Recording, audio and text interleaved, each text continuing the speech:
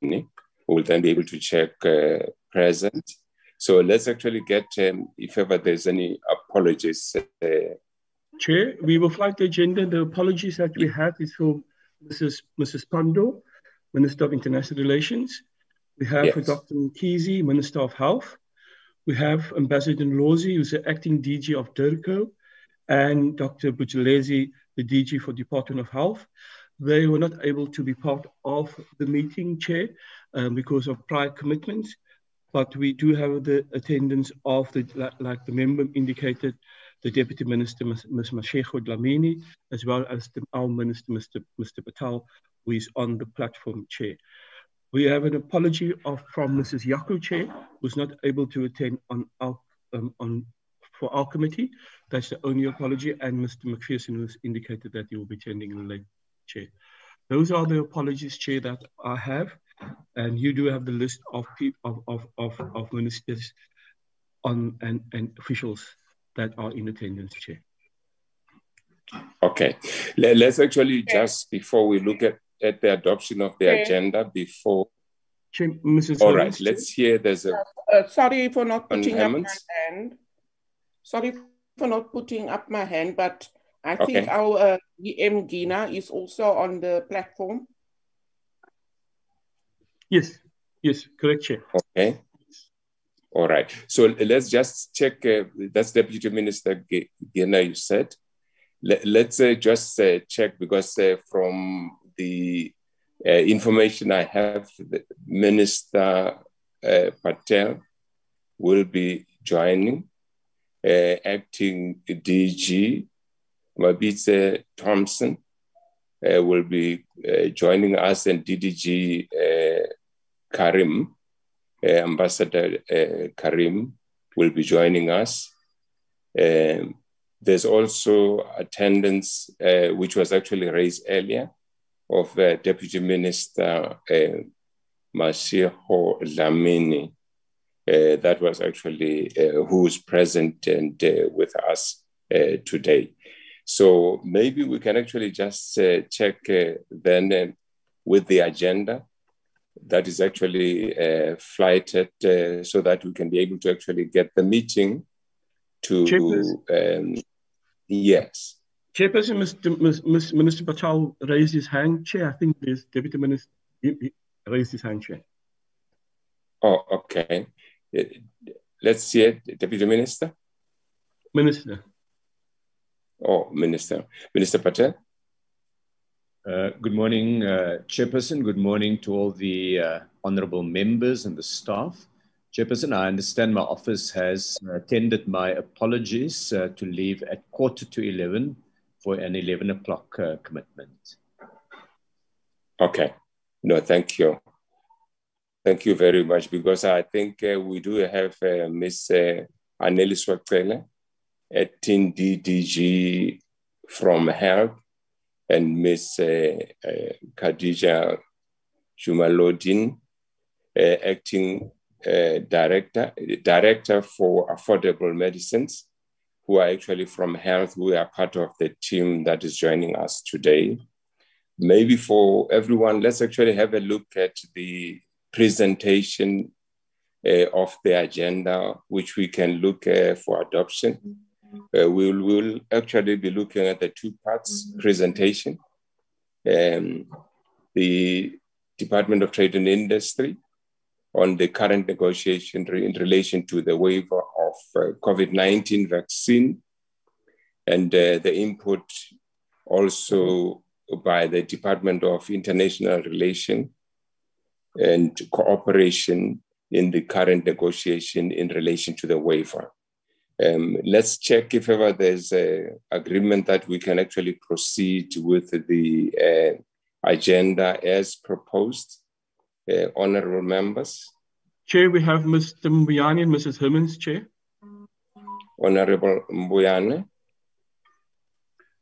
Chairperson, good morning. Once again, good morning to the colleagues. Chairperson, I rise for the adoption of the agenda. Thank you.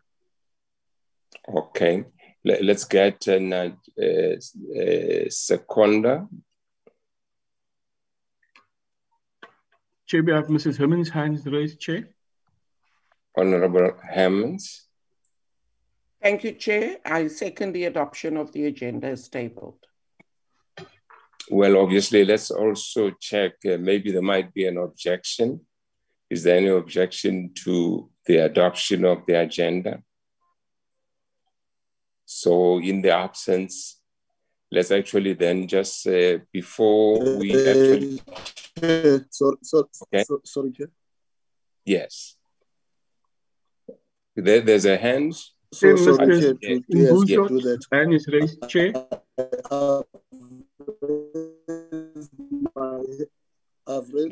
Yeah. Chair. No, I don't have a problem with the move and the second, but I want to check, Chair. Today's we have a plenary at 11 of the National Treasurer. Now I see our agenda goes beyond that.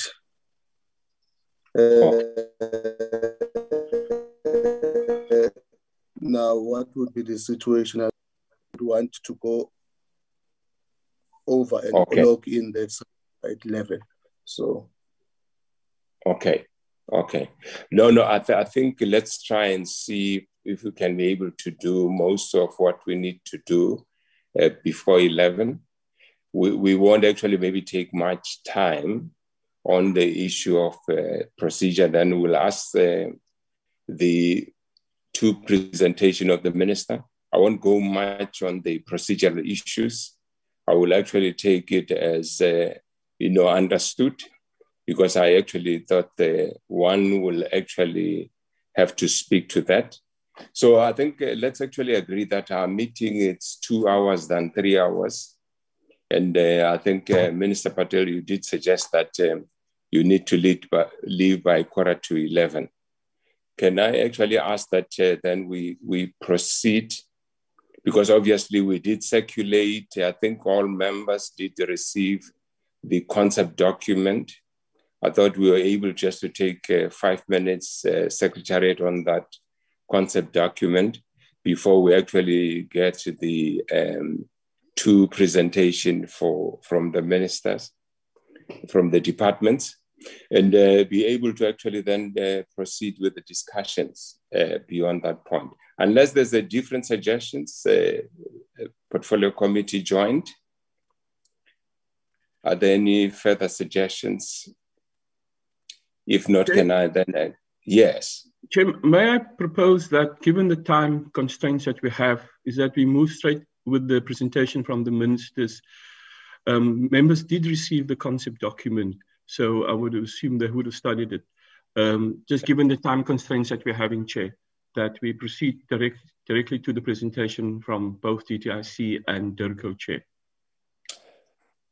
I think that's in order. Let's actually ask then Minister Patel, DTIC, to actually take us through the presentation. I'm sure everyone has received that. Can we fly the presentation, Minister? Thank you very much, Chairperson. And once again, good morning to all the honourable members and the staff of the departments and of Parliament. The presentation will be flighted now. It should be on the screen shortly. And I want to thank the members of Parliament for the opportunity to provide a brief presentation on the work that the DTIC is doing together with other government departments on matters relating to what has become known as the TRIPS waiver. If I could ask if the screen could be full size, and if we could go then to the next slide.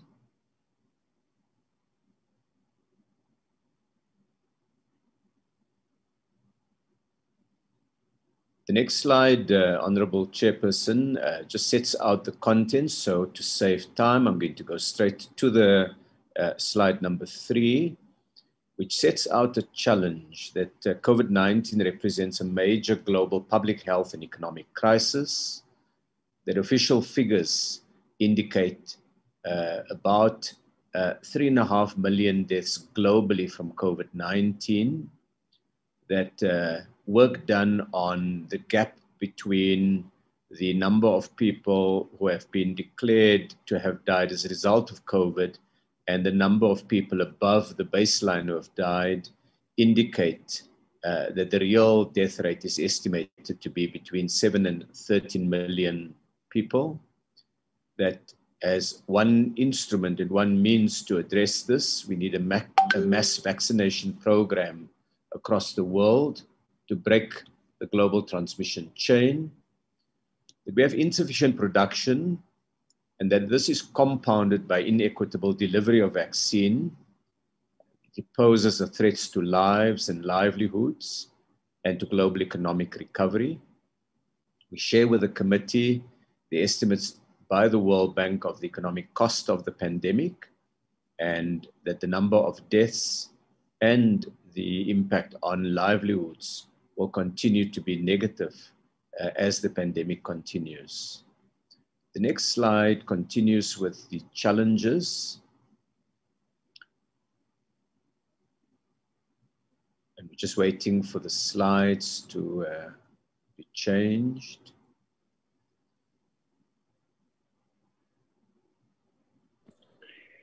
Can get the person dealing with the slides to move them for the minister? Please, can you move to the next slide? Going to slide number 4. We seem to have lost the slide connection, Chairperson. A copy of the presentation has, I take it, been circulated either last night or this morning. We can wait for the presenter to get back with these slides, Chair, or if you like, I can continue based on the circulated document. May you proceed, Minister, but you can just say which slide you're looking at and then you can speak to that. We'll try and actually maybe through our gadgets, if possible, honorable members, apologies for that, actually be able to scan through that as well, because this presentation was circulated. Can we actually proceed like that until maybe we get hold of those who are running the process, Honorable Minister? If you can continue. Thank you. Just beyond what's the slide, and then we actually can be able to connect.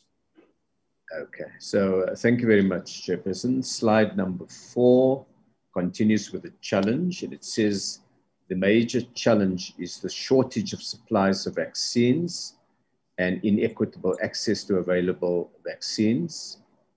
We make the point that unless manufacturing of vaccines is ramped up and supplies distributed more evenly, it will be at least another 2 to 3 years. And there are some projections significantly longer than this before a sufficient number of people, particularly in developing countries, are vaccinated. And this impacts obviously on lives lost, but it also gives the virus considerable time to spread and to mutate into more deadly or contagious strains.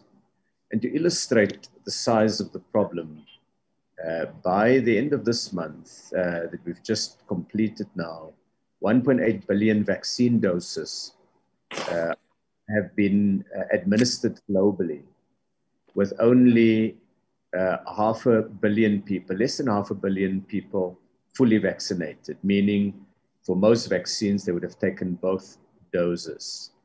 And about 75% of all vaccines have been delivered to just 10 countries.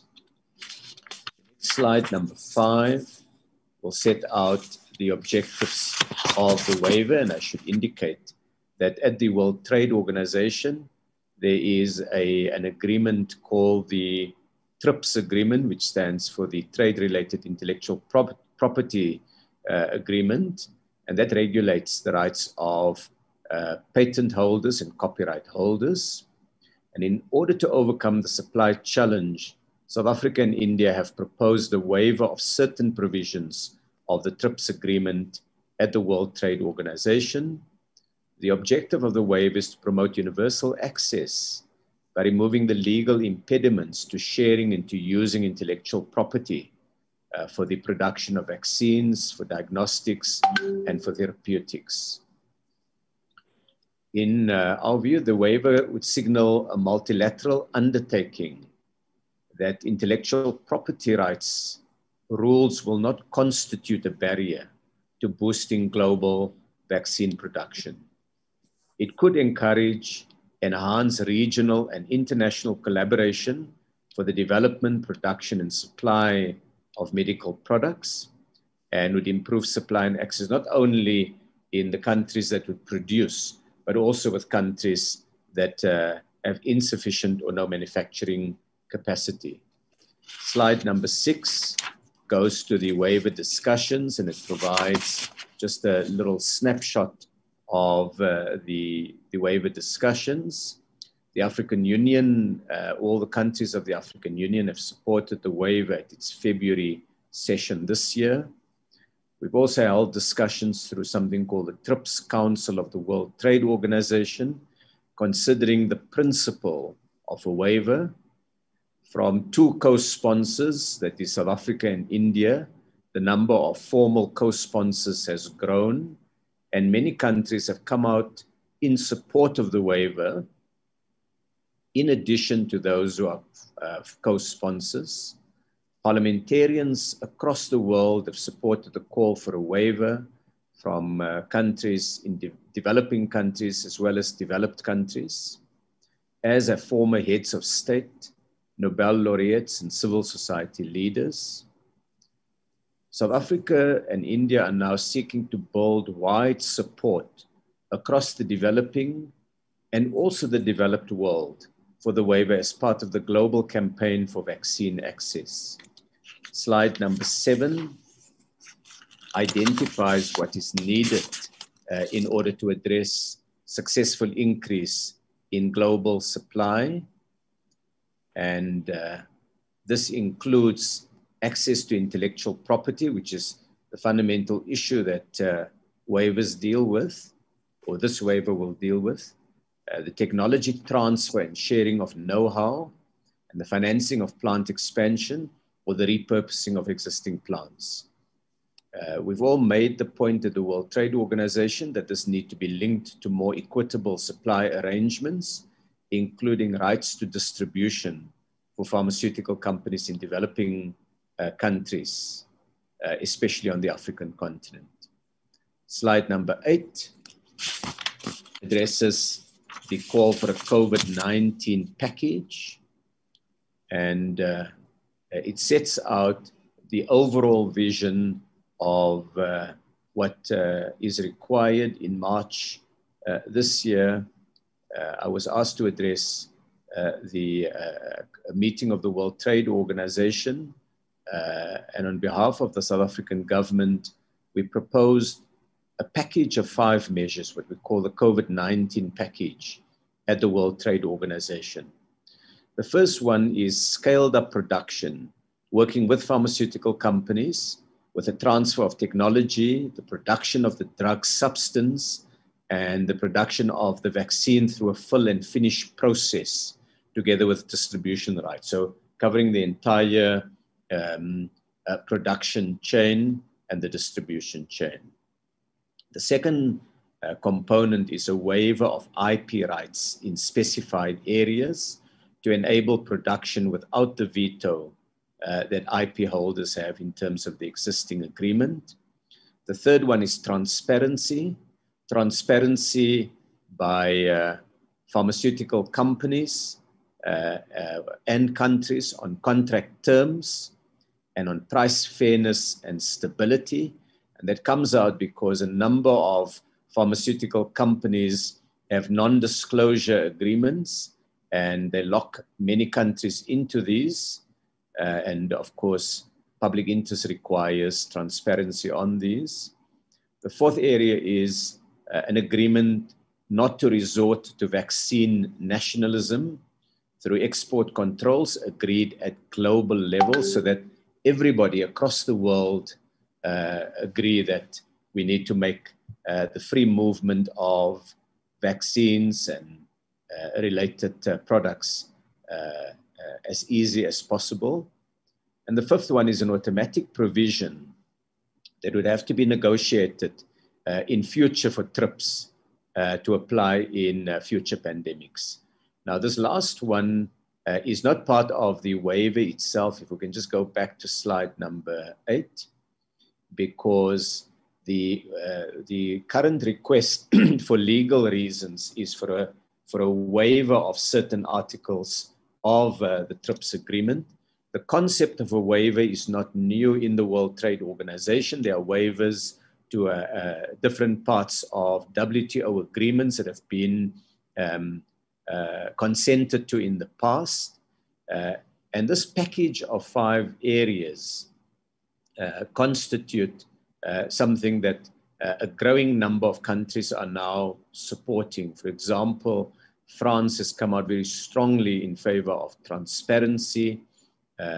As I will say later, the United States has come out in favor of a waiver of IP rights for vaccine. Germany's come out in favor of scaled up production on a voluntary basis with transfer of technology. And it's most countries are agreeing to not resort to vaccine nationalism. And there's growing interest in the South African proposal that the TRIPS agreement itself needs to be revisited, which of course will take, there's a series of legal steps to go through so that there's an automatic provision that can be activated in any future pandemic. So our request has been that this package be taken as a whole, because they reinforce each other and they would constitute a significant step forward in making greater levels of production available. Slide number 9 addresses the capacity enhancement. And we've just given a few examples here, because together with the discussions at the World Trade Organization, we also need to address the capacity to utilize the commitments and understandings that we hope to achieve through the WTO waiver. Aspen, a South African pharmaceutical company, is currently producing the J&J vaccine in Gqeberha. It's doing so on a contract basis, and it is open and ready to produce the drug substance itself, which is the raw materials that is utilized, and to undertake distribution of product. And it is in discussion to achieve technology transfer and licensing agreements.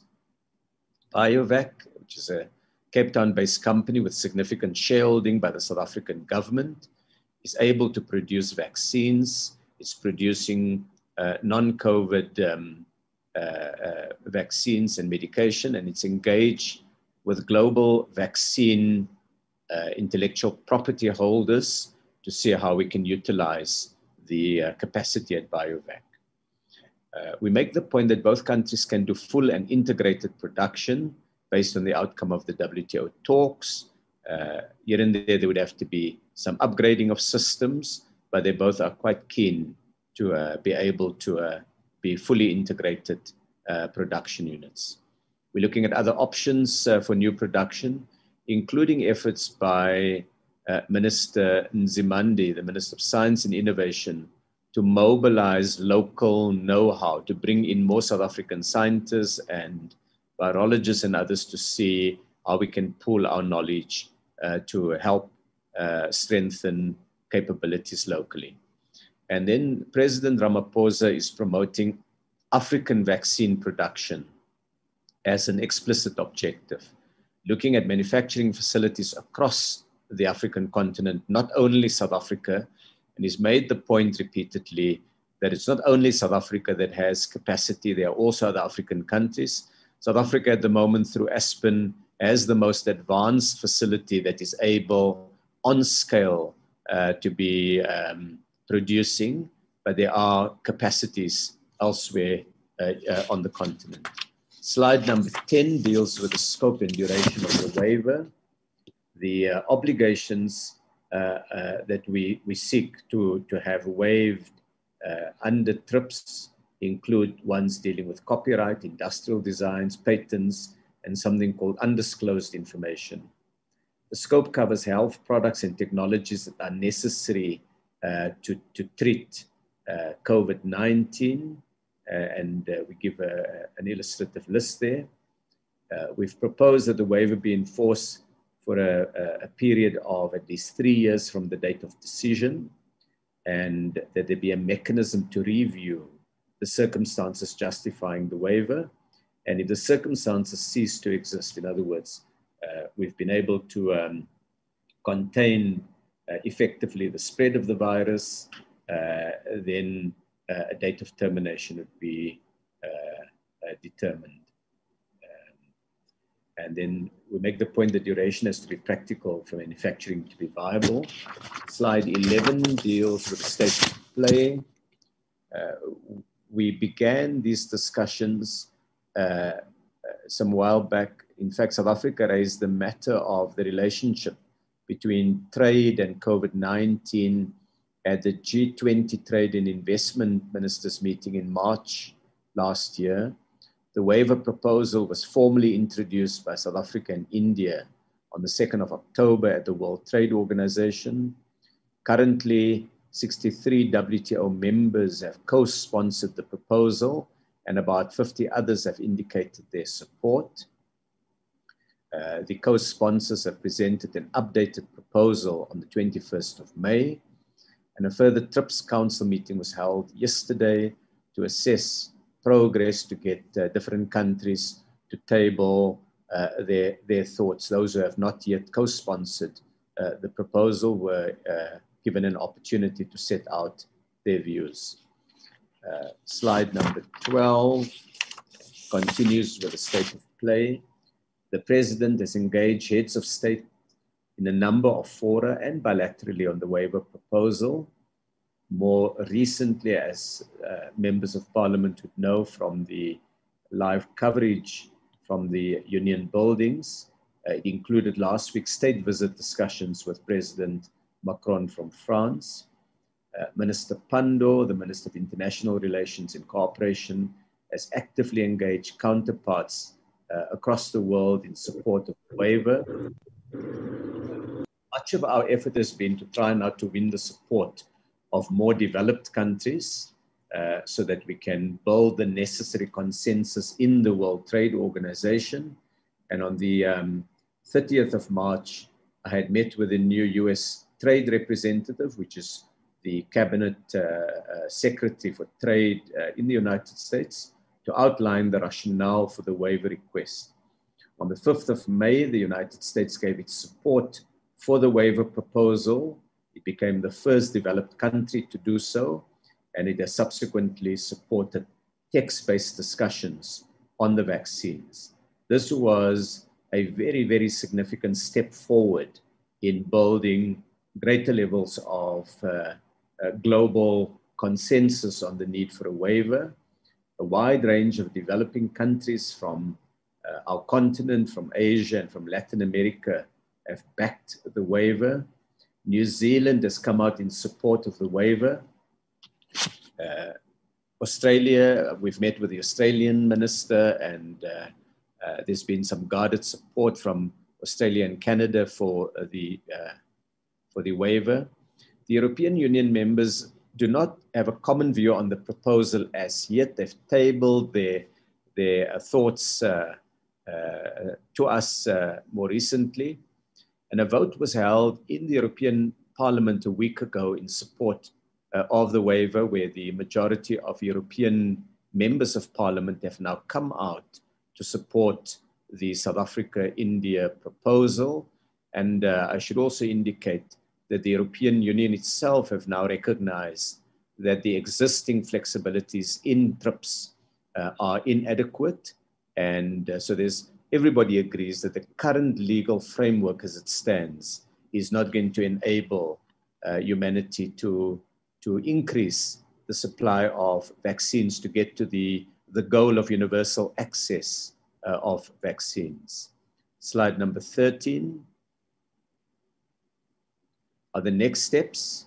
So the key thing that we're seeking now to get agreement on is to commence with text-based negotiations on the details of the waiver.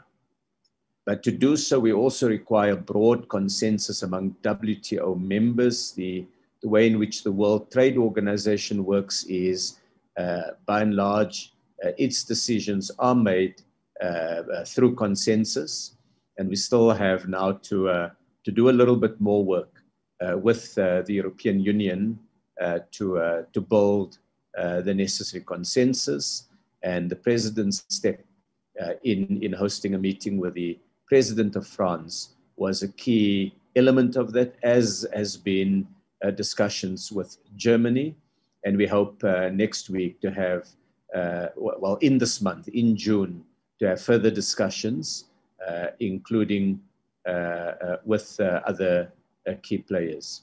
Further efforts are underway to build consensus on a meaningful outcome that is reached on an expedited basis. The big challenge with the World Trade Organization talks is because they cover more than 150, more than 160 countries, they tend to be very, very slow, and they can take years normally on other matters. And here we are trying to get a short text, a meaningful outcome, and one that is done very rapidly.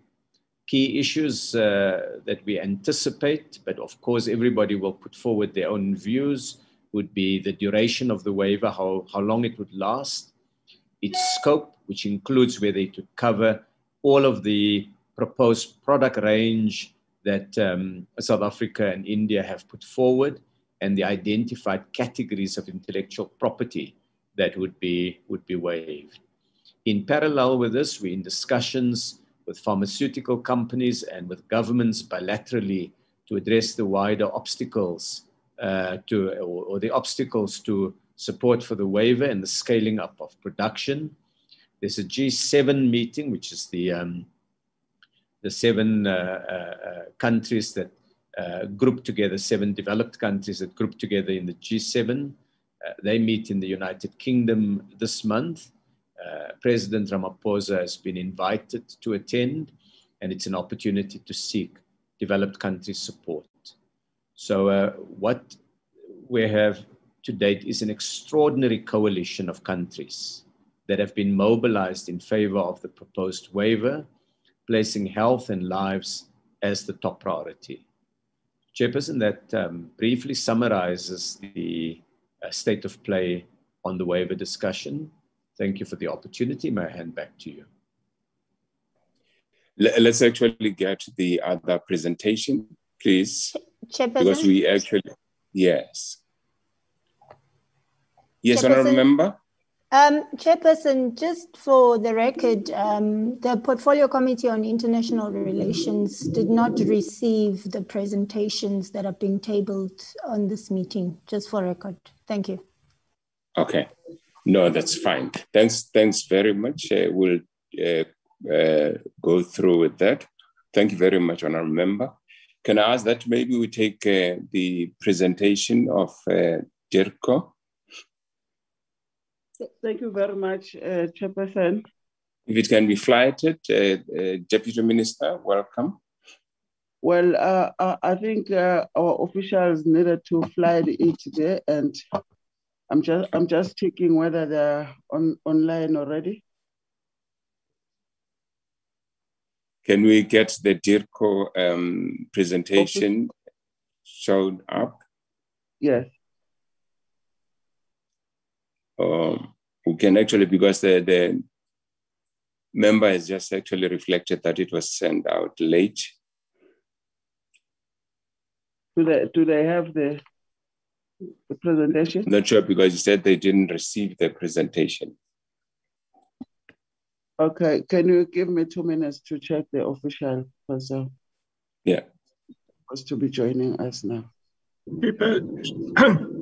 Chairperson, on the matter of presentations, Chair, it was forwarded to DIRCO's officials to distribute to the relevant DIRCO officials, Chair. So the members should have, everybody should have the presentations.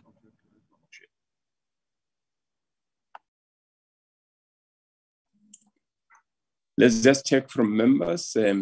I think there was actually Honourable Member just spoken to say they didn't receive that presentation. Yes, it was myself, Chairperson. Yes. Honorable member, thank you very much. Let's actually check because Msane utakaithulang. Mina ngithole ngoba ngiyi-alternate member ye-DIRCO, but the members of international relations did not receive it. Oh, all the other members didn't receive. Yeah, alternate member of DTIC. Chair, we will address it and ensure that they have a chair. Okay, that's fine. Deputy Minister will actually then do the introductory part. If we can actually get to assist Secretariat to have the projection of the presentation Chair, while it's presented. And then when we conclude, we will look at the best way forward, because it does look like the information haven't gone out earlier as we anticipated. Secretariat? Chair, we were given a name of Matlu that will flight the presentation on behalf of DIRCO Chair. So I do not know who will be flighting the presentation, Chair. Okay, can you assist with that, Secretariat, so that at least because I have received that presentation, I'm sure you have it as well. If you can assist to flight it, and the Deputy Minister has just indicated that she'll be making an introductory remark.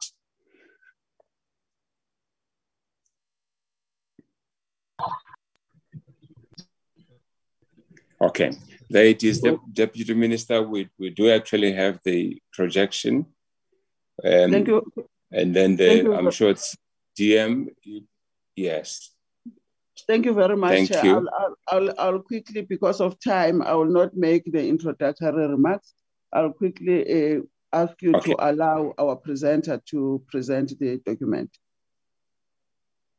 Okay, thank you very much. Most welcome. Can we actually get the presenter to take us through?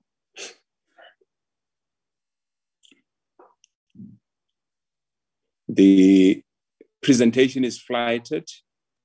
Can I check with the presenter if ever he or she can be able to see the presentation, because I think we can see it. Can we get DIRCO then to take us through? We actually do have the time constraint. Can we proceed? Well, thank you very much, Chairperson, because I don't know what's happening with the officials, but I will present the next slide. Okay. Yeah, Chairperson, the structure of our presentation is as follows, but we are not going to present the background because the Minister has also indicated we'll go straight to page 6 of the presentation. On page 6 of the presentation, Chairperson, is the role of the Department of International Relations and Cooperation in the issue of the waiver. The Department of Trade and Industry, it's a leading on this initiative through the participation of South African Trade Mission in Geneva to the World Trade Organization, supported by us as the department. So as a department, Chair, we have 154 offices representing across the world, either through bilateral embassies, high commissions, consulate, non-residential representation, honorary consulate representation, liaison offices, as well as multilateral mission. And as a department, we have effectively used this footprint around the world to conduct lobbying and outreach through our mission for support of the waiver. The next slide.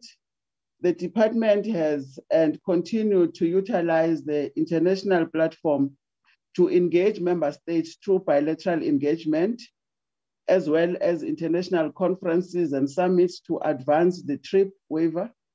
In addition, during negotiations on international resolution, South Africa has advocated for the inclusion of the reference to the TRIP waiver. as President Ramaphosa Chair is leading a global initiative that is the co-chair of the Act A Facility Council and the African Union COVID-19 champion, it is an opportunity for South Africa to use this platform to call on the international community and all member states to support the trip waiver. The next slide, Chair, that our department will continue to reiterate the President's call for support to the African continent in building its health system, including its infrastructure and capacities to mitigate the pandemic. And the department has also used and will continue to use its participation in the G20, G7, BRICS, and other platforms to advocate the waiver. The department as well as is positioned to understand the political and geopolitical relationship and dynamics with countries and continue to protect and promote South Africa's national interest and foreign policy priorities in line with the department's strategic priorities. The next slide, Chair, is the action that is required in terms of advocating for the waiver. And of this, Chairperson, we require that the priority is garner more co-sponsors in support of the waiver in order to build political pressure at the WTO, as the Minister has indicated that number of countries have also co-signed the waiver. Then African, Caribbean, and Pacific and members of the Caribbean Community and Common Market have not yet signed onto the waiver proposal. South Africa will continue to use its bilateral missions to target individual members in those groupings and conduct outreach at the highest political level in terms of visiting those countries by our principals, President, Deputy President, and our ministers. The next slide, Chair, is the advantage of the waiver. I will pass that one because the Minister has indicated what will be the advantage of the waiver. We'll go straight to slide number 12, the proposal for support by parliamentary committees. Chairperson, Parliament, we understand that Parliament is an instrumental in advancing South African priorities through its engagement in the international parliamentary platform, that is Inter-Parliamentary Union, as well as through regional and other platforms. That is the Pan-African Parliament that is confused as at this stage. It is proposed that the Speaker of Parliament could engage their counterpart on the waiver. And also we feel that as the department that the Parliamentary Portfolio Committee may provide support to this process by engaging its counterparts in both developing and developed countries on the importance and benefit of the supporting the temporarily trip waiver. This intersectoral collaboration will most certainly be welcome and allow a range of stakeholders to understand and appreciate the benefit of this initiative by South Africa and India. On our conclusion, Chair, we understand that not all countries can produce everything by themselves, and no single country can sustainably supply the whole world with their existing manufacturing capacity. All efforts to prevent, treat, and contain COVID-19 must be based on the backdrop of human rights principles of international solidarity, cooperation, and assistance. There is no room for nationalism and profitability in decision-making about access to vaccines, essential tests and treatments, and other medical goods, services, and supplies that are at the heart of the right to the highest attainable standards of health for all. Therefore, international property rights should not override state obligation to protect and fulfill the right to health. which entail providing for immunization and treatment against major infectious diseases to all without discrimination. I thank you, Chair. And we are sorry about the up and down. Okay, can we then agree? We know that there's lots of issues that haven't actually been managed effectively, but we are in our meeting today. I was thinking it will be helpful just for a few minutes just to check with my colleagues if ever there's any PC Portfolio Committee chair would like to comment, or then the whips would like to comment, because I think we need to then to look at the next step before we get any questions or discussion. I was thinking that let's get comments from if ever there's actually any ministry. Health was not actually, did not present. And obviously, I think if ever there's any comment from the health department, I would actually appreciate that. Then I'll ask if ever there's a colleague of mine, another chair of the Portfolio Committee present, and then I'll ask for the whips to be able to speak. In that order, can we actually be able to do that? Officials from health, are there any further comments on the discussion and the presentations? Secretary, we do have, yeah. Okay. Thank you, Chairperson. It's Annelies Watele from the National Department of Health. We did not prepare any presentation. We are just following the discussions as they are going along. And if ever there are issues that we need to take home, we will then take it and depending on the guidance coming from the committee in terms of the expectation from health. Thanks a lot, Chairperson. Okay, let me actually then ask my colleagues, is the chairperson of Peace Portfolio Committee present who would like to give any comments? Colleague chairperson? Chairperson, the chairperson. Chairperson. Yes. All right, Secretariat? Maybe Mr. Skumbuza will speak on behalf of the chair, because I know there was an apology for the chair when we started proceedings, Chair. Okay, as to Babu Skumbuza.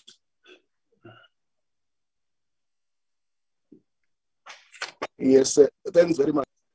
Combine the chair's input, because she has written something, but we share the same view. So it will be a combination of the input of the chair and the whip in one. So we witness President Ramaphosa advocating for the temporary terms on other medical interventions. In his engagements with the President Macron during his recent state visit to South Africa. We support the joint initiative by South Africa and India in the World Trade Organization in pursuing a cause for humanity and human rights, that every nation should be able to vaccinate its citizens. The SDGs provide for health for all.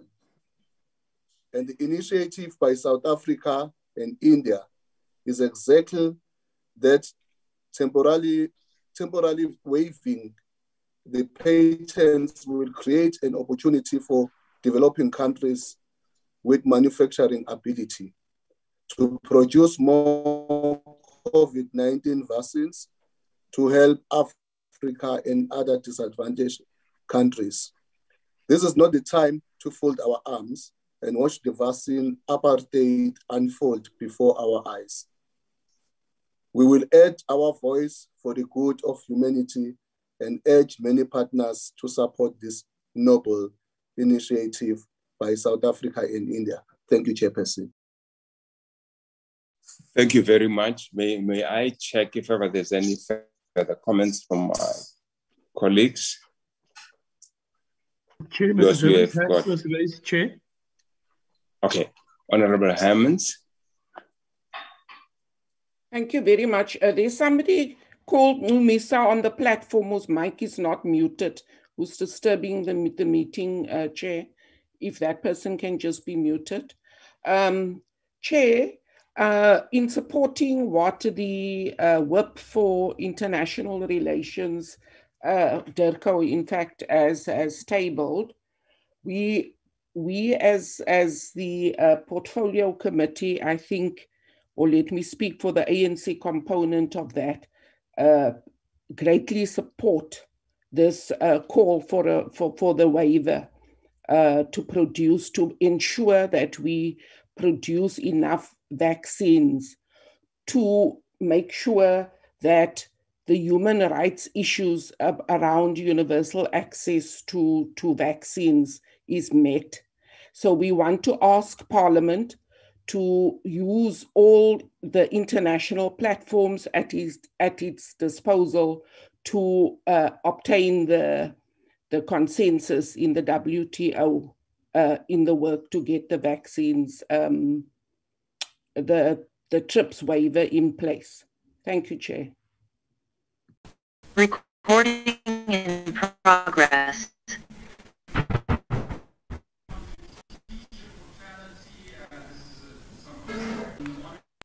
Secretary, if we can check if ever we have other colleagues. We have Mr. McPherson, Mr. Mulder, Mr. Cuthbert, and Ms. Masani, Chair. Okay, let me just check. Have we checked if ever the other portfolios we actually did have the chair or the whip present who'd like to say something before we take the members of the committee? Because we look at the way forward, because there's lots of information shared, not a lot of time for us to be able to engage or discuss that we have now. Are there any further comments, Secretary? Is there any further comments from the other portfolios before we take members of the committee? Chair, we have received comments from International Relations, Chair, as Portfolio Committee on Health is not in attendance because they're very busy with public hearings, Chair. So then we have received comments from Mrs. Hermans, Chair, so I would assume that we may proceed into the questions of clarification if other parties wish to comment as well, Chair. Okay, great. Honorable members, I think we actually do have to take those. You gave three names. Chair, as I indicated, Mr. McPherson, followed by Mr. Mulder, followed by Mr. Cuthbert, Chair.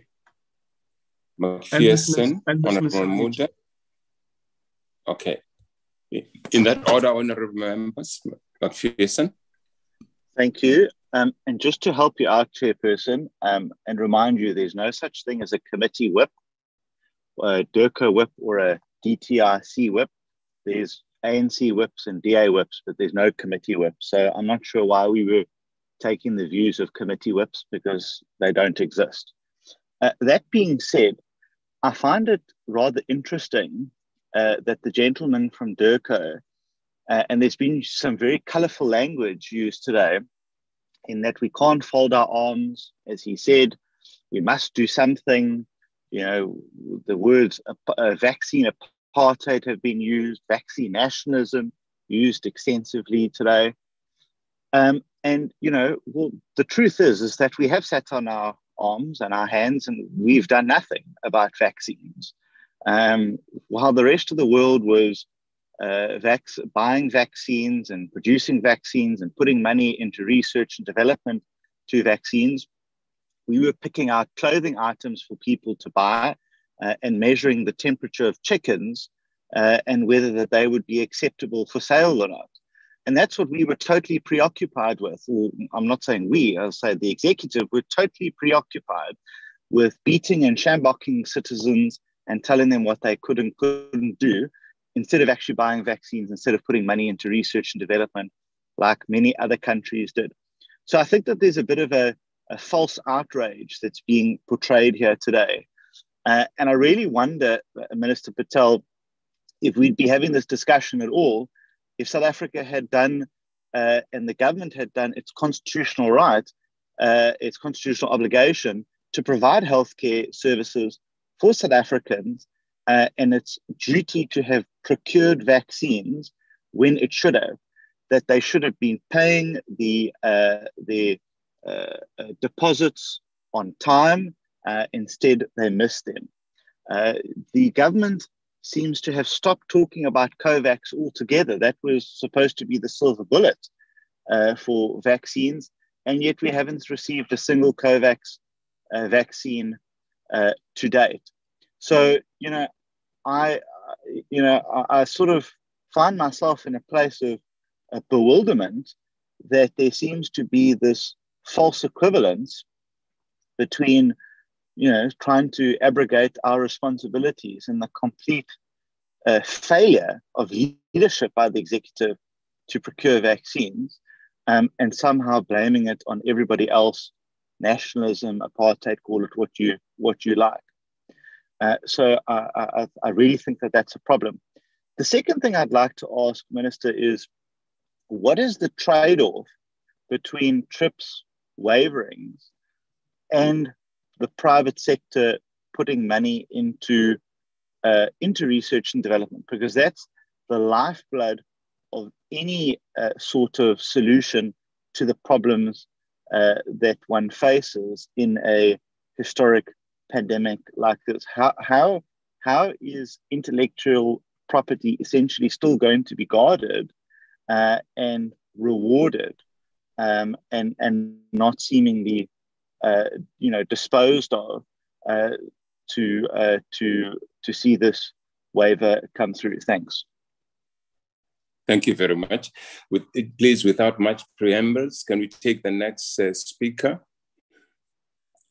Honorable, was it Cuthbert, Secretary? It was Mulder first, Mulder, Chair. It was Honorable Honorable Mulder, then Cuthbert. Thank you, Chair. Honorable Minister, colleagues.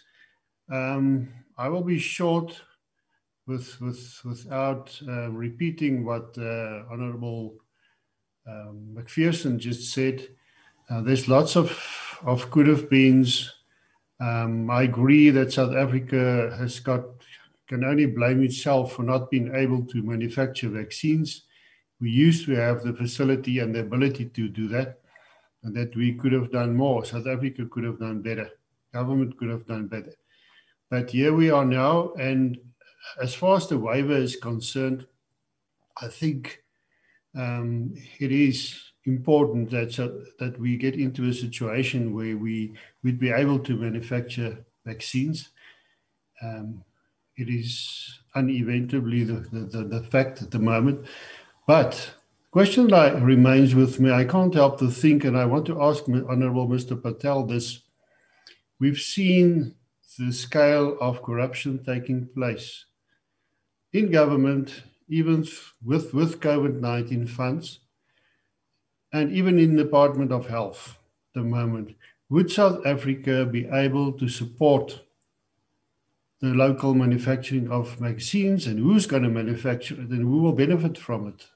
The question remains. Thank you, Chair. Honorable Cuthbert. Thanks very much, Chair. Just in addition to what Mr. McPherson had to say, could we not have used the money that was stolen by Digital Vibes, by the Deco family, by the rest of the cadres who decided to take money from the public purse for their own benefit to invest that into research and development of our own vaccine in South Africa? And that question still remains because those cases are still outstanding. And should we not be trying to recoup that money to try and pump it into the effort of procuring more vaccines? And secondly, Chairperson, what is the Minister's position on allowing the private sector to get involved? Because obviously they're far more efficient and effective at delivering services, have much wider logistics rollout platforms than what government itself does. I mean, we've seen we only have several 100,000 vaccines that have been rolled out up until this point. And, is he willing to actually, come forward and say, well, centralizing the procurement of vaccines and the rollout of vaccines has been a massive failure. And we now need to call on the private sector to get involved and come and help us sort out the shambles that we have created, so that we are able to not only protect lives, but livelihoods, and return back to, you know, some sense of economic normality.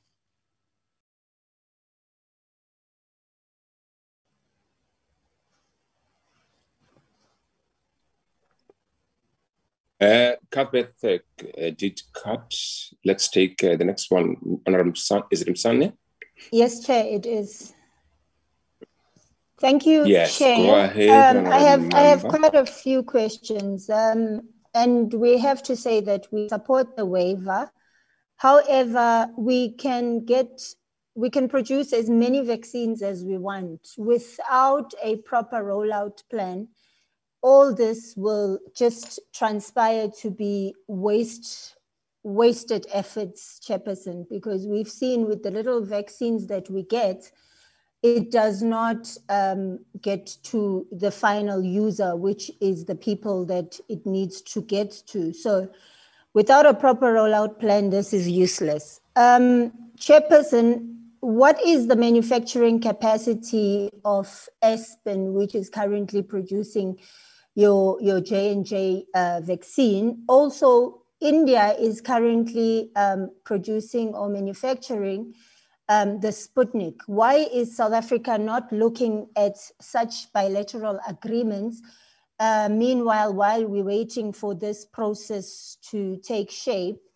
Also, Chairperson, apart from Aspen and BioVac, does South Africa have the required resources and raw materials to manufacture this COVID-19 vaccine? And where does South Africa plan to get the supply of the raw materials for the vaccine? Because as you may know, that with the supply and demand being so high for these raw materials of vaccines, it's also now a war of the richest versus the poorest on getting raw materials in order to manufacture. That's why that most international companies, especially America and the rest, are refusing to allow for other countries to manufacture vaccines, because now there is a fight on raw materials of manufacturing these vaccines. And then I heard the Minister of DTIC saying that we are planning on upgrading machinery in order to start manufacturing.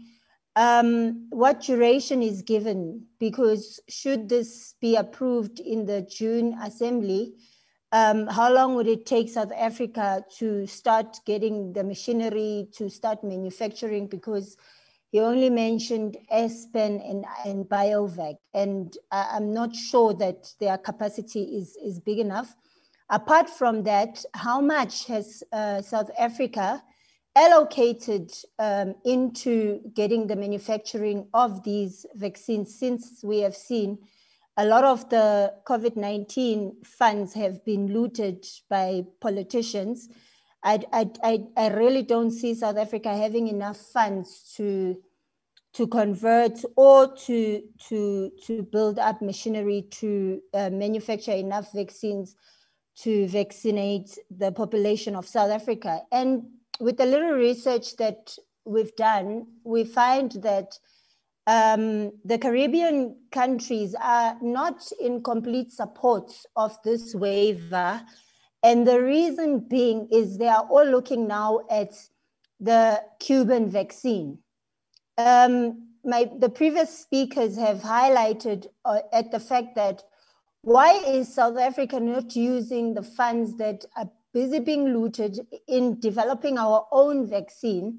Meanwhile, yes, we are looking for the waiver, but with the little money that we had, we could have started a process of developing our vaccine. And with the access that we have, because we are saying that South Africa is leading the African vaccine production.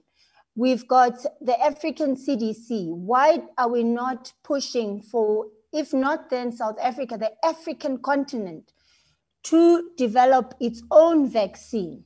Because as we say now that the AU is in support of the waiver, but you cannot go as the AU to the World Trade Organization, you go as individual African countries. And how many of these African countries has South Africa lobbied to support this waiver of these trips? Can we also agree, Chairperson, now speaking to the Deputy Minister of DIRCO and DTIC, that multilateral bodies such as the BRICS have not been very beneficial when it comes to the well-being and saving lives of their member states? Because looking at the current agreement that we are talking about, Brazil is not in support, but it's part of BRICS. Russia is under EU. You know, so it looks a bit shaky that these countries, we are in multilateral agreements which are only beneficial when it comes to serving the interests of capital and not the interest of livelihoods of the people. Also, Mr. McPherson mentioned the COVAX program. This COVAX program is really not serving South Africa at all.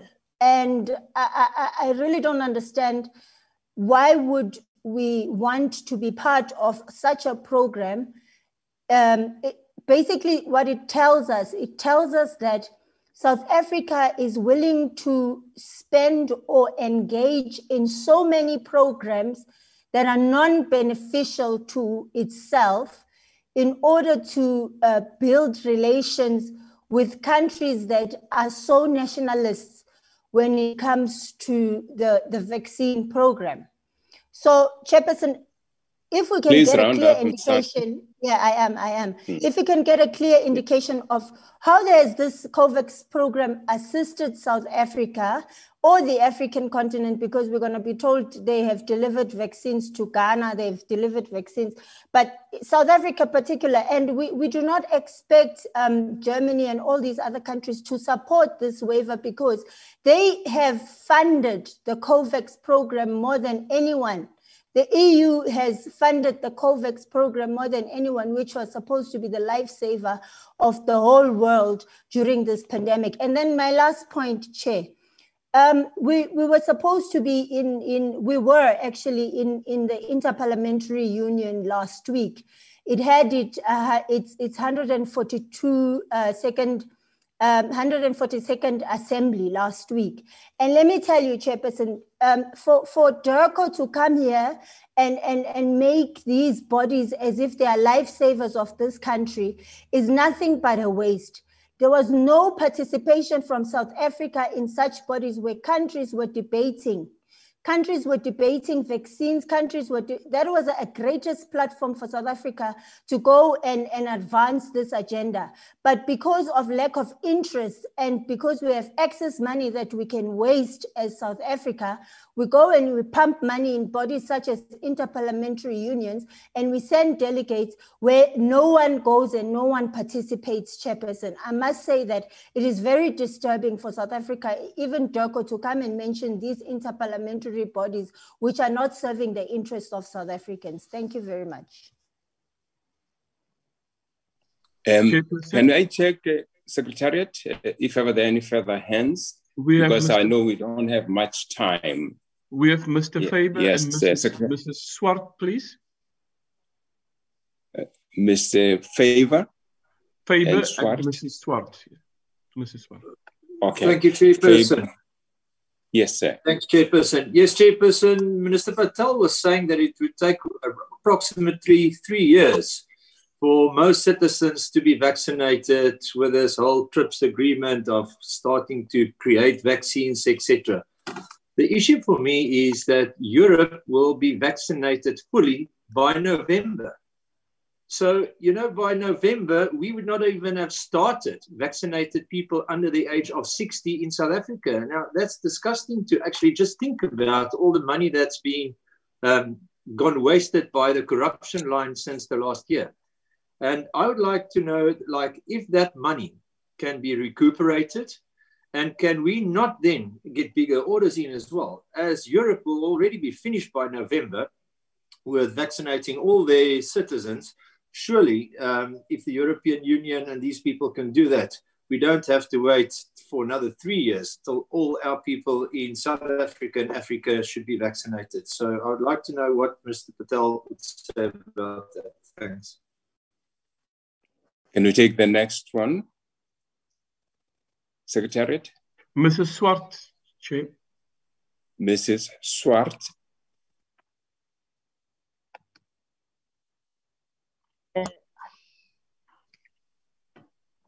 Thank you, Chair.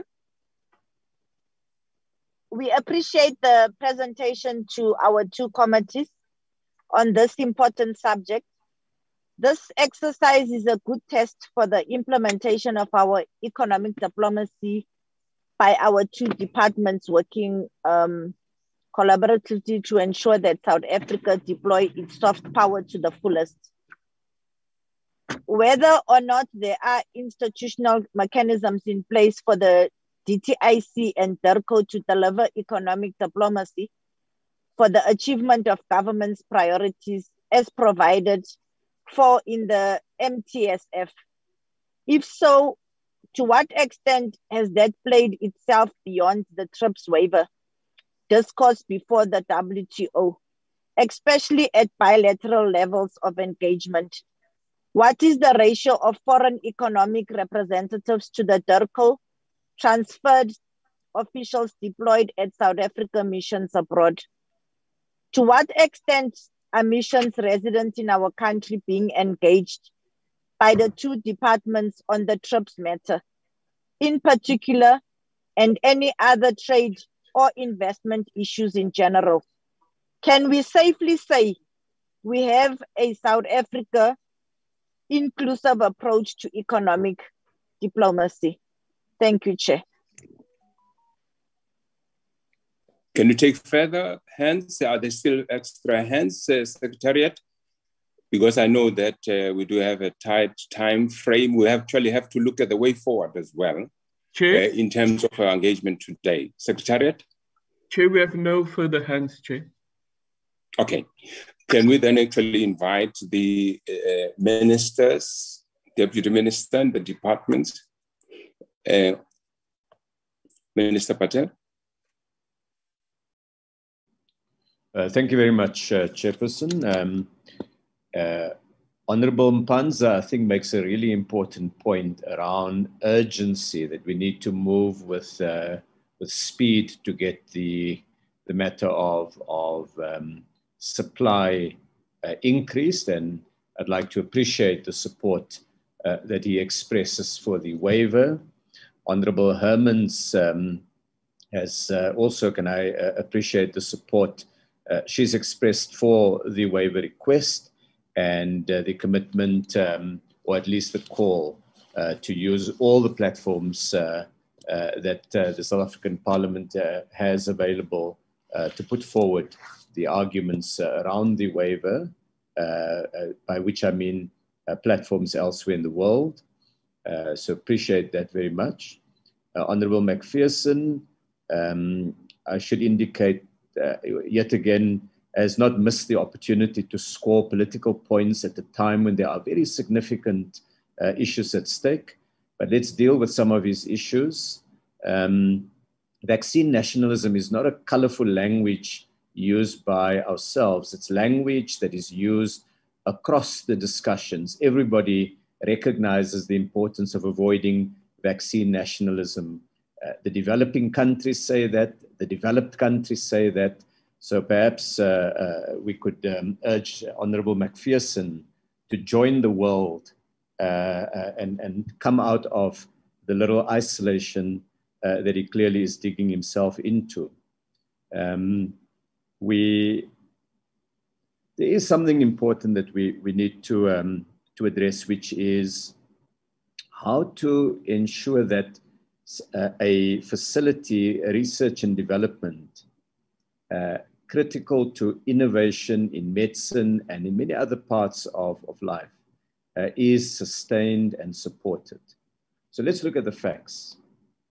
In this particular instance, just about every vaccine that has been developed has benefited enormously from public funds, resources that have been mobilized by governments, by the public sector at enormous levels, in some cases unprecedented for an effort of its nature and the limited period that was available.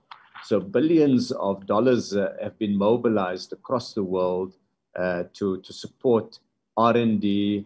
In many cases, developing countries have contributed. In the case of South Africa, for example, a number of these vaccines have been in trials here in South Africa, stage 2 trials where South Africans participated to assist those companies to ensure that the R&D, which is the one stage of it, is supplemented by the human trials that can give the feedback to indicate the efficacy and the value of the vaccines.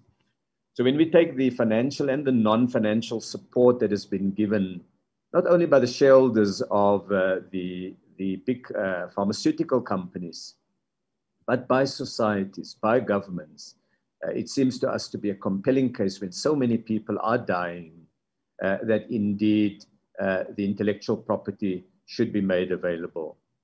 Now, it's a point that has been made in the discussions we've had with many developed countries, where even governments in developed countries recognize that the pharmaceutical companies are making their margin at the moment in wealthier economies. They're getting the price, they're getting their return, and the intellectual property waiver is temporary, it's time-bound, and it would enable a scaling up of this across the world. Our responsibility as governments and as public representatives is to ensure that we save lives in these cases.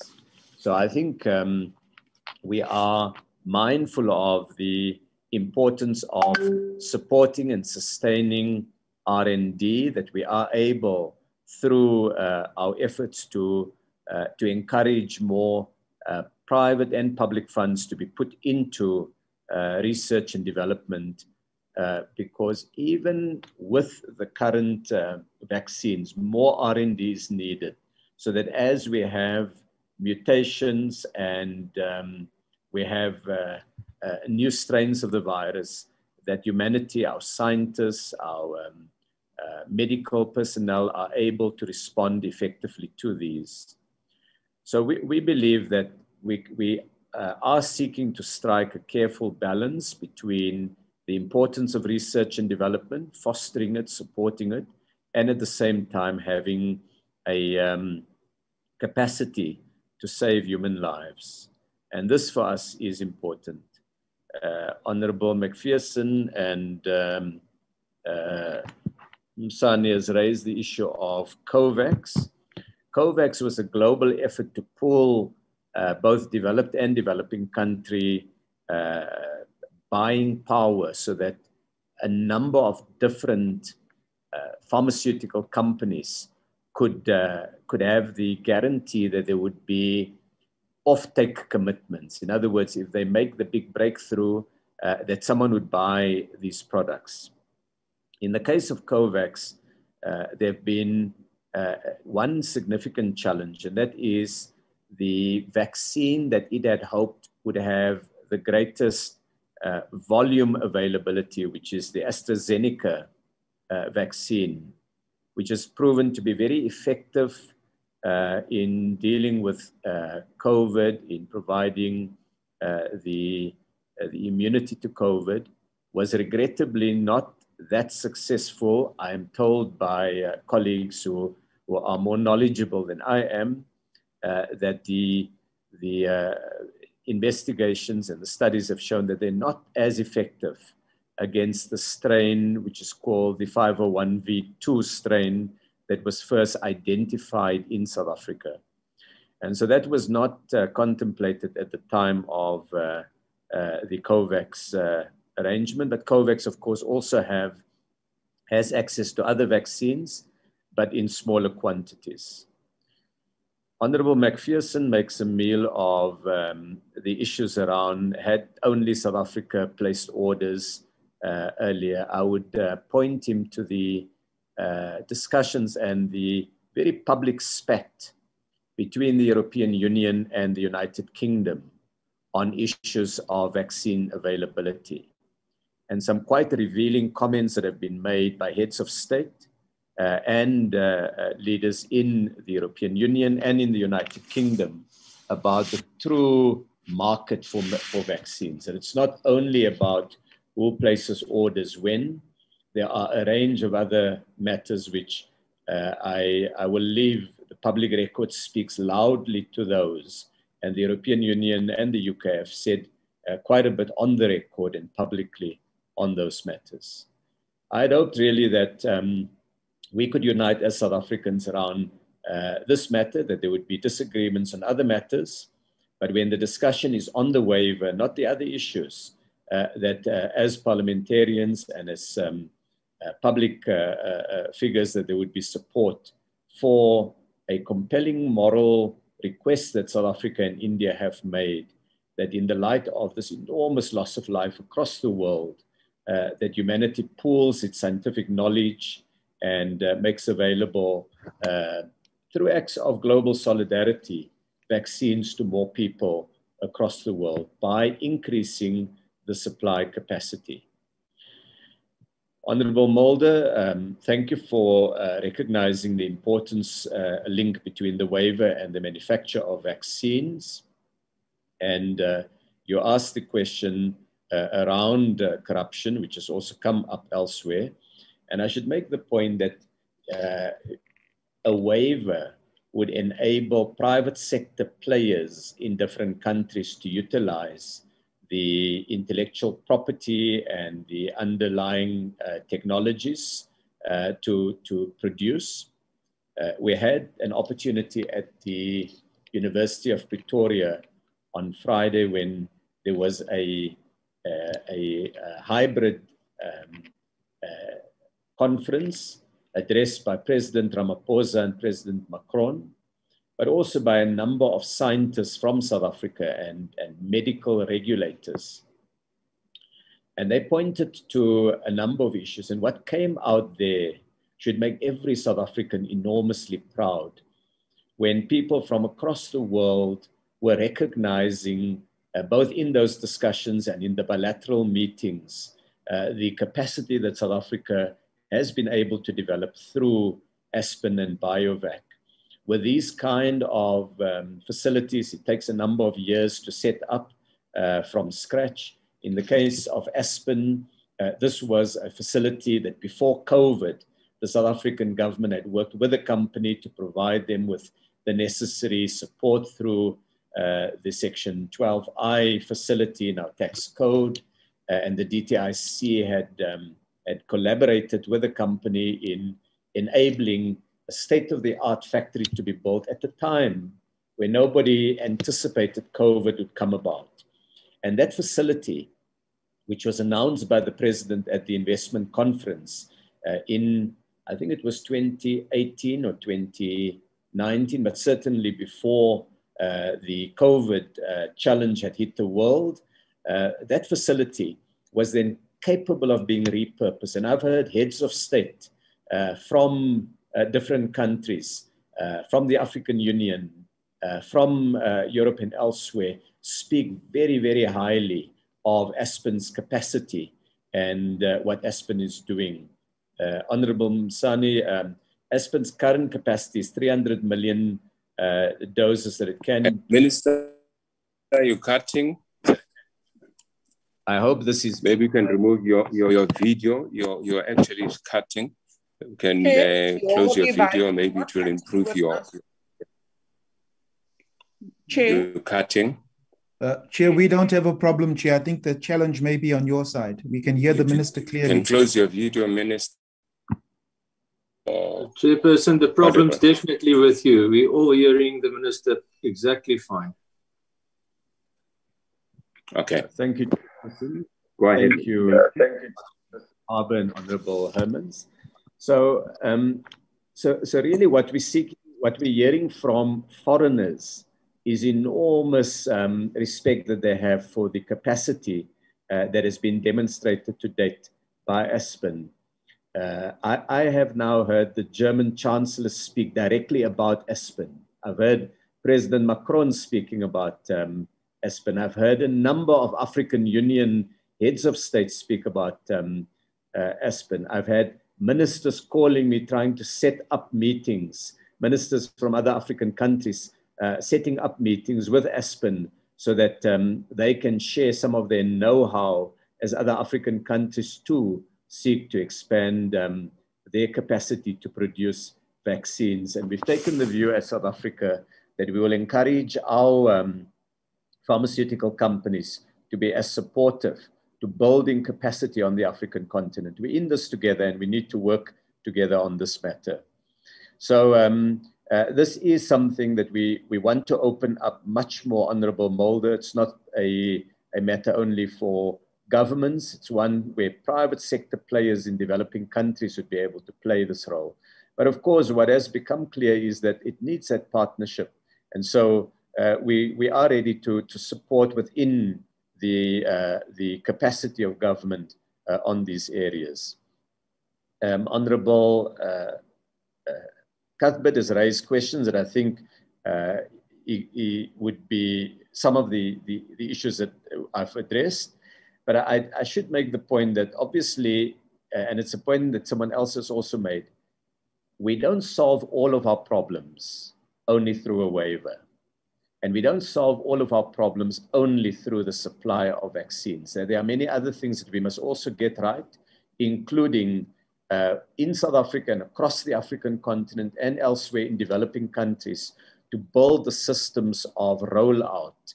And those honourable members that have pointed to that make a valid point that that is an important part. It's connecting the supply of vaccines with citizens across the world who need those vaccines. And I'm sure that colleagues that are responsible for the rollout would be able to provide more detail, but there is a partnership between the private sector and the public sector in that regard. On the issues raised by Honourable Msani, thank you for the support for the waiver, Honourable Msani. You've raised the issue of the rollout plan, which I've indicated other colleagues will be able to provide more detailed information on it. But what we're seeking to do now is we're rolling out principally at this point the Pfizer vaccine, which is built off the technologies by a German company called BioNTech, whom we are also in discussion at the moment with. And we are awaiting for the regulatory unblocking of the J&J vaccine. Here's an interesting example of the challenges of vaccine production. The drug substance that is used for the manufacture of J&J has been produced in a establishment, a factory in the United States in Baltimore. And they had problems at one point with maintaining quality standards in this American factory. That has resulted in a pause while the regulators look to make sure that that raw material contamination has been properly addressed and resolved. And in fact, in the course of those discussions, J&J has also asked the South African company to provide technical support to the American supplier. Because we're in this together, we've got to find wherever we have good people, technically skilled people, we need to try to share them, because lives, an American life is as important as a South African life, which is as important as a Ghanaian life or a Russian life or a Chinese life. Life is precious, and the collaboration and the sharing of human know-how across the world is fundamental. On the issues of Sputnik, this is a matter that the Minister of Health is dealing with through the regulators. We have a process in South Africa through through SAPRA, which is the health products regulator, that they require information on all vaccines, including vaccines that are manufactured in South Africa. So in a number of cases, that request has been shared, and information as it is received by SAPRA and as it goes through the processes and are certified, will then enable production. So that's, we've got to make sure, obviously, that when production is enabled in South Africa, it's off drug formulations that have been approved by the regulator. On the resources for Aspen and BioVac, it was a very interesting conversation that we had with the French delegation and the German delegation last week, in which the CEO of one of our big pharmaceutical companies said that finance is not the fundamental problem. It's really getting the technology transfer and the offtake commitments. In other words, that countries commit to buying over the next 2-3 years these vaccines that are produced, because of that, a business case is developed and investors and banks and others will easily come in. Our development finance institutions can support and so on.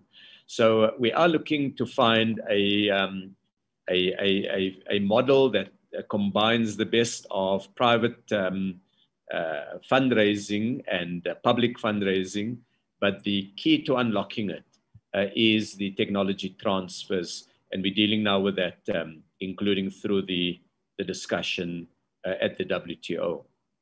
But the upgrading of machinery, there are a number of, there is current capacity in Aspen and in BioVac. Some of this will need to be enhanced when we want to increase the numbers beyond what is currently possible. Typically, these take many years for machines to be made and customized for establishments. We're looking at some new and innovative ideas with other countries. And I'm sure the companies concerned will make an announcement as and when they've concluded these discussions. So it's not a budget item that DTIC says, here's the money. It's really trying to find the viable case for the production of these. And if it requires some support by government, of course, we will, within the resources, make that available. But the companies themselves have said the key, the area that they really want us to focus on is the area of facilitating and supporting efforts at technology transfer and the offtake commitments. COVAX is an example of an offtake commitment. If COVAX could agree, as we wish them to agree, that they will take a certain portion of the vaccines that they buy globally, they'll buy it from African producers, it will enormously enhance the business case for the production of vaccines on the African continent. On the Caribbean countries, Honorable Msani, a number of them are supporting South Africa and India, but they are not yet co-sponsors. There are two types of support that can be given. The first is people who formally sign off on the actual text on the table from South Africa and India, and they are called co-sponsors. And the second one is people in the TRIPS Council who very much like in Parliament who stand up and indicate that their delegation supports the request for discussions on the waiver. So it's not that we don't have any support in the Caribbean, but we are now hoping that we can upgrade the support to co-sponsorship. Have we lobbied African countries? Yes, quite extensively. DIRCO has been really exceptionally strong in mobilizing the support networks. President Ramaphosa has himself played a very, very active role in all of this previously as chairperson of the African Union until February this year, and subsequently as the champion, the AU champion around vaccines, and he's put together not only teams that have engaged other African countries, but he himself has engaged other African heads of state.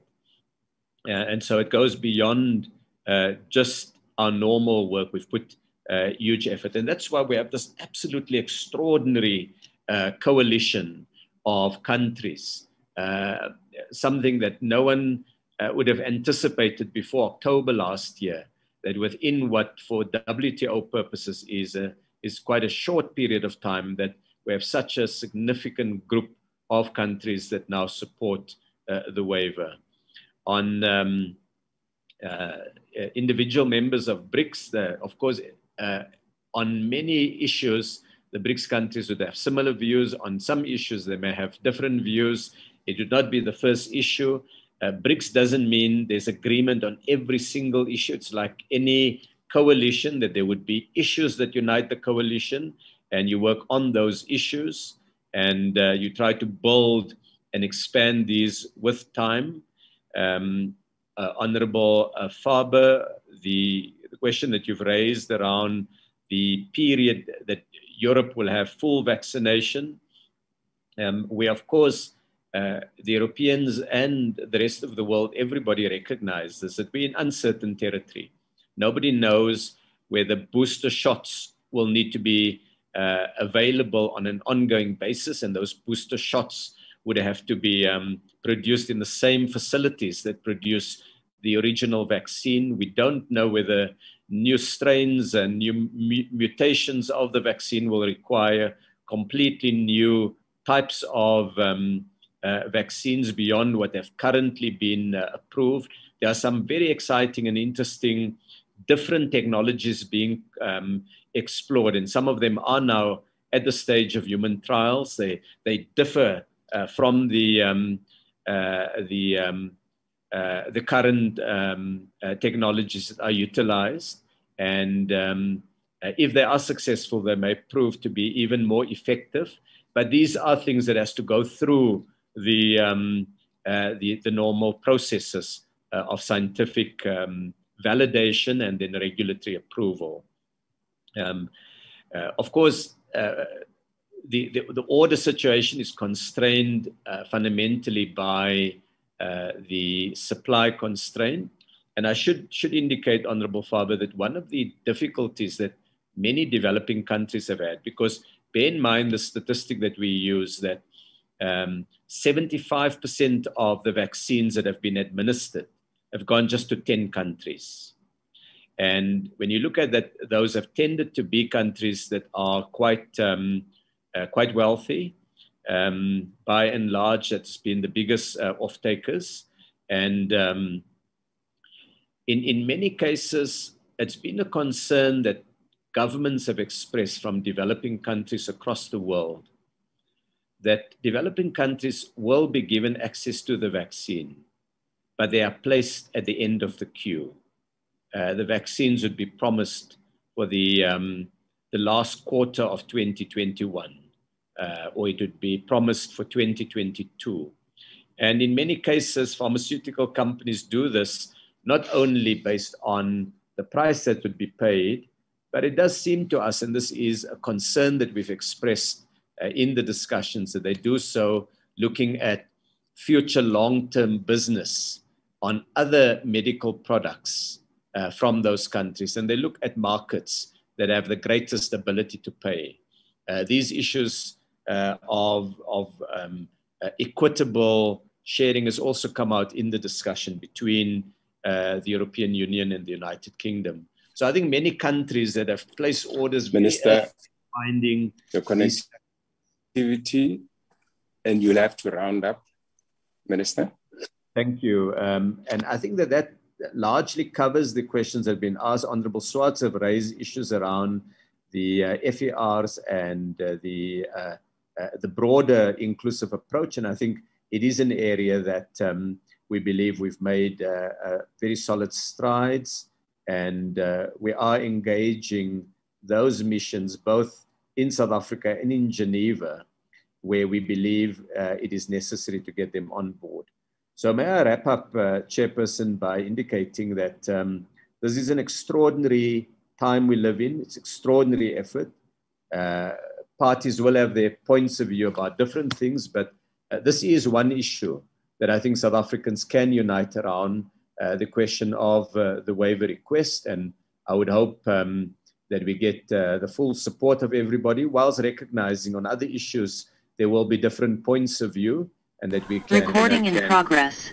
Thank you very much, Honourable Chairperson, for the opportunity to respond to the questions.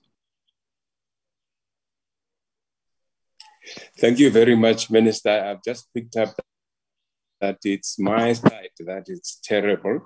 Yours actually is going excellently. So let me actually ask that we actually agree that we do support South Africa and India temporary waiver proposal on COVID-19 vaccines. And I think what might be important, we would actually Secretariat on our side and just issue a statement by the end of the meeting, just to conclude the process. So I think we will actually leave it at that, and our meeting will actually conclude on the basis of the interaction that we have actually had, and welcome all those who are actually able to connect.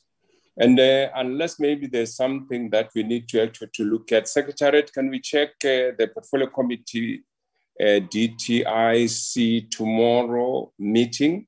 If you can actually just give us some detail to that. And thank all those who have connected for their involvement, participation, and connection. Secretariat? Chair, in terms of tomorrow's meeting, we will receive a briefing by the Competition Commission on its strategic and annual performance plans, Chair, for the 2021-22 financial year. Then we will also consider the outstanding minutes, and we will consider the program for the third quarter going forward, Chair. Okay. May we then actually appreciate and thank all those who have connected. And may I actually, because of the pressure of time, stay adjourned as the meeting. Can I say our meeting is adjourned? Colleagues, thanks very much for being able to make time for us to actually get involved on this process. Thank you very much. Our meeting is adjourned. Thank you, Chair. Thank you, Chair. Thank you. Thank you.